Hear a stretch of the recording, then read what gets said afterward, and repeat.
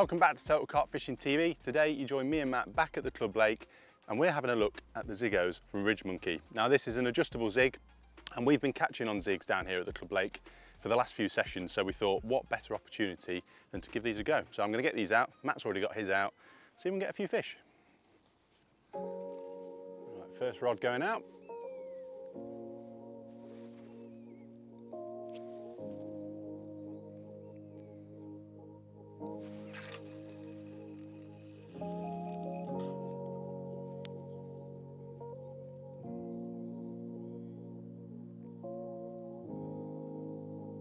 Oh, it's deep there.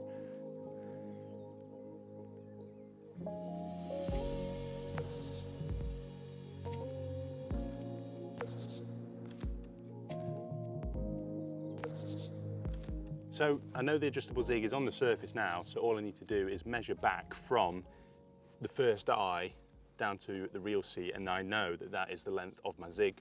So once I've brought that line back, I know that the zig itself is going to be sitting on the top, and then I can just adjust it from there on how far I want it to be under the surface.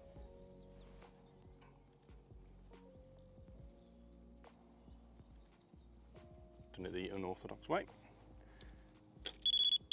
We're in.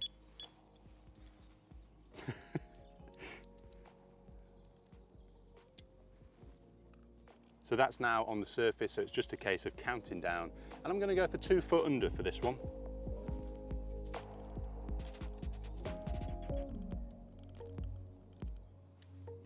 So there we go, that's all set. I'm going to give it half an hour, and then what I can do from here, because it's an adjustable zig, I can just adjust it to whatever depth I want later down the line. So I'll probably go down a foot every half an hour, see what happens. Beautiful. Tell you what, it's nice being in a t-shirt. Someone's also put a stick in the swim just here, and I keep tripping over it. So if we fall in, joke's on me. Right then, rod number 2.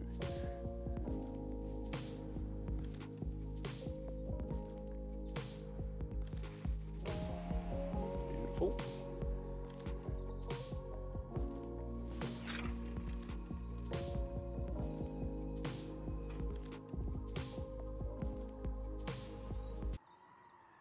Having a little race behind us.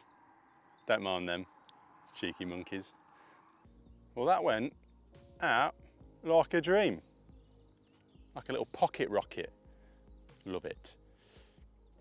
So I need to sink my line and then I can sort out the depth. I'm gonna go 3 foot under on this one.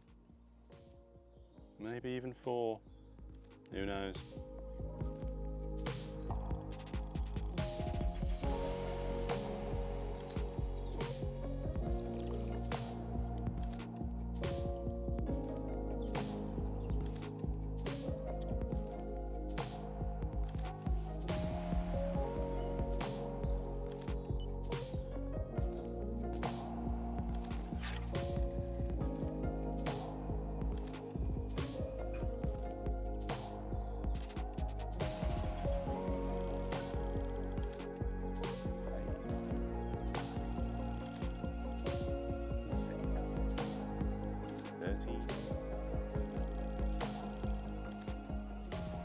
Thirteen.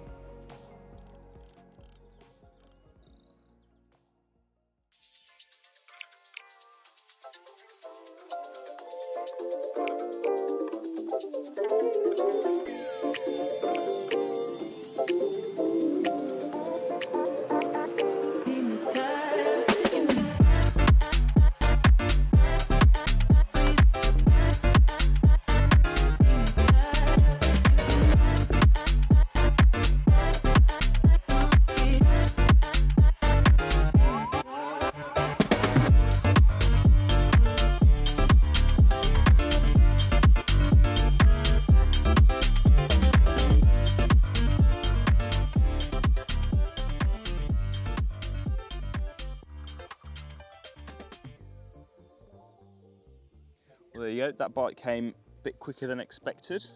Although saying that, each time I've been down I've been able to get a quick bite. And usually if I can get the rod back out, I'll get another bite pretty soon after. So that's a fresh zig, all tied up there. Little black and red one. It's all ready to go.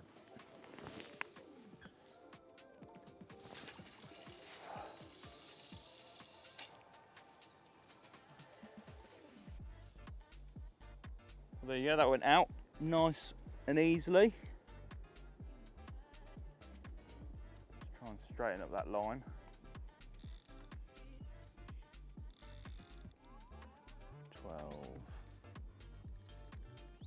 12 foot. That's where I got the last bite from. I'm actually going to bring it all the way back down and work my way up, just so I can keep some tightness in my line, keeping that line nice and straight out to the float. 6, 7.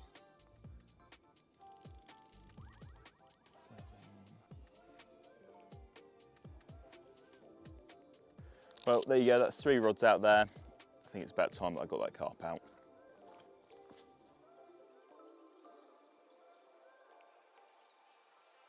Well, there you go, he may not be a big one, but he is about as cool as they come. Really, really dark, lovely big scales all over him. And there you go, that's the other side. Equally as dark, equally as scaly, and equally, if not, a little bit nicer. Proper cool little fish. Get a few snaps of him now, get him slipped back. Well, we're only down for the day today, and it's getting on a bit. So I'm just going to have one final rechuck, freshen the rods up for the last hour or so. As often, that bite comes straight after casting out. So hopefully by doing this, I'll nab a quick bite before I'm off home.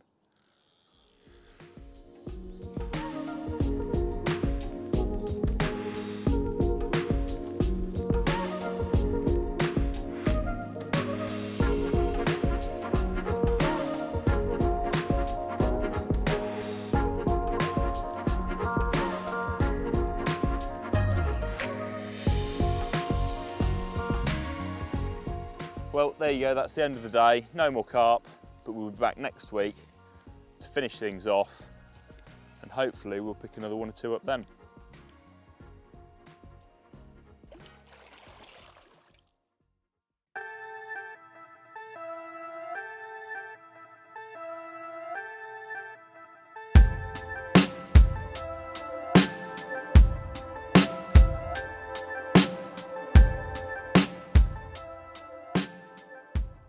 Well, we're back down at the club lake, once again fishing with the Zyggos, trying them out and seeing if we can catch a couple of carp on them.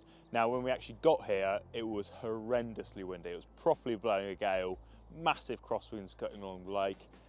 I started off on one side, there was a few fish showing in close, but they seemed to back off a little bit after chucking a few rigs at them. So we've moved back around into the swims we were in before. Like I said, it was a massive crosswind, but even so, the Zyggo still went out there a dream. And all that I really needed to do was tighten that line right down, give it plenty of time under tension until the line straightened out, and then from there I could just start popping the Zyggo up to the surface, see what sort of depth I was in, and set the zigs accordingly. So now that the wind's dropped a little bit, I'm going to get this rod out there a little bit further, because I've got a feeling they might be holding off a little bit further than I was fishing initially. So yeah, we'll give it a go. Out she goes.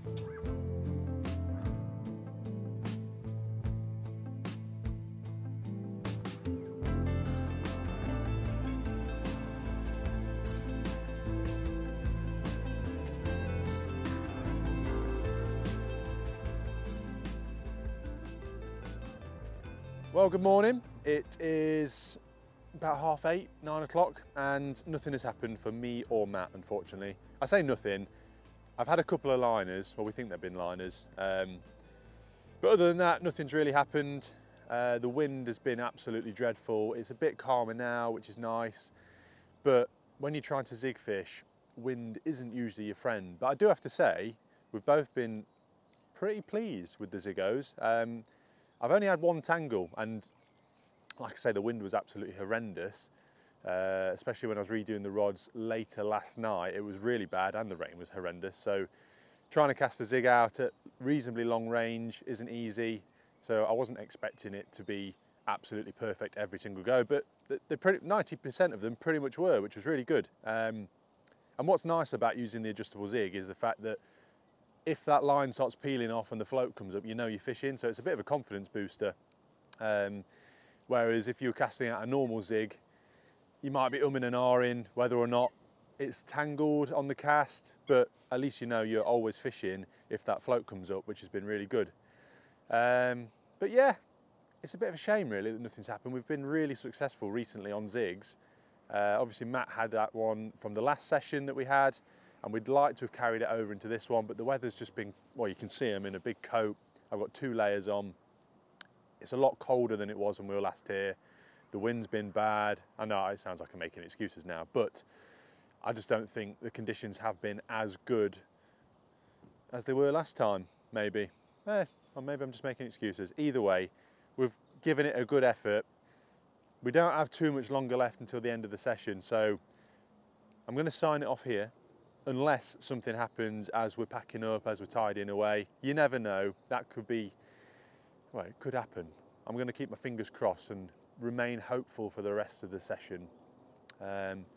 We did see a few fish out there this morning. Saw a lot of fish yesterday, but that's fishing. Sometimes it goes your way, sometimes it doesn't. And on this occasion, it hasn't so far. But it has been a pleasure to use the Zyggos, and definitely will be using them throughout my fishing, especially as it gets a bit warmer. They're a valuable piece of kit to have in your armoury. So yeah, hope you've enjoyed the video, and I'm hoping that after we've cut this, there'll be another fish to show you. But if not, I hope you've enjoyed. Make sure you subscribe to the channel.